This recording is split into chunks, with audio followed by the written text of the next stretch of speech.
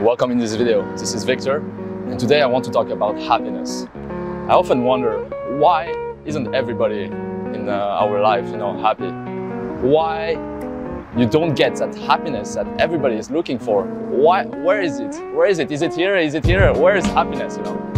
It's not external why you're not happy. It's not your job. It's not your friends. It's not anything outside.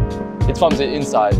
It's like, why are you not allowing yourself to be happy, basically? You're just simply not letting yourself to be happy, but you don't even know it. That's the fun part. You don't even know it. Being present to the moment, that's the key to happiness. And I think this is the answer, It's like, why everybody stays looking for happiness. It's right here, right now. You can be happy. Everybody can be happy. But just allow yourself to be happy. It's like, just let go of all the negative emotions. I think fear is everywhere around us. And me, fear is a very personal topic for me.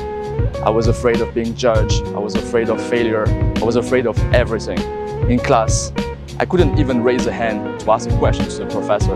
I was like, oh my God, people would judge me, will think I'm stupid. And I was simply pretending that I understood everything when I understood really nothing in the class. So instead of being paralyzed, you should really tackle them. When you see the fear that's here, you should, instead of being blocked in front of the fear, tackle it, kick it until it goes down. Why living so safely, being controlled by your fears, instead of embracing life and really going on an adventure every day?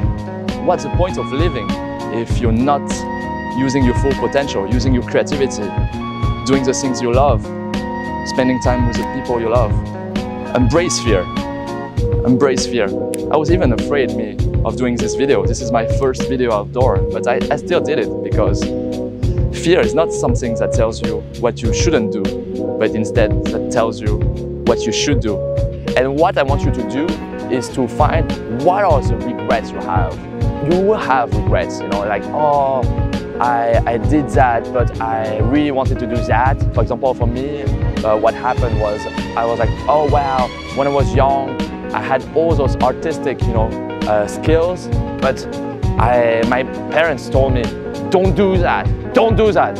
It's for, this is not good, Victor. Like artist is something worthless. You have limited time, It's like you need to unleash the true power within you, because society will tell you if you're shy or if you're limiting yourself, oh, that's maybe your true nature. You're supposed to be like this. But for me, it's like, no. You're not supposed to be like this.